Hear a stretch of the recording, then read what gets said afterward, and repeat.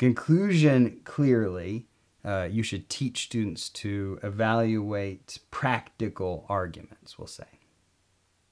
Why? Well, because the skills taught in secondary school should be useful for making decisions, typical decisions. Okay. What does the evaluation of practical arguments have to do with making daily decisions? I don't know. Nobody told us anything about what the connection is there. We just assumed that there was one. It's like saying you want to get a date with a lovely young man or woman. Wear lots of cologne.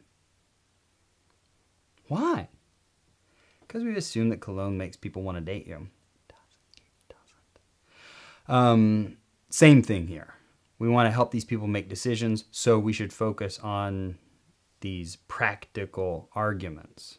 Why? Because we have assumed, answer choice E, the ability to evaluate these practical arguments is sometimes useful in making decisions.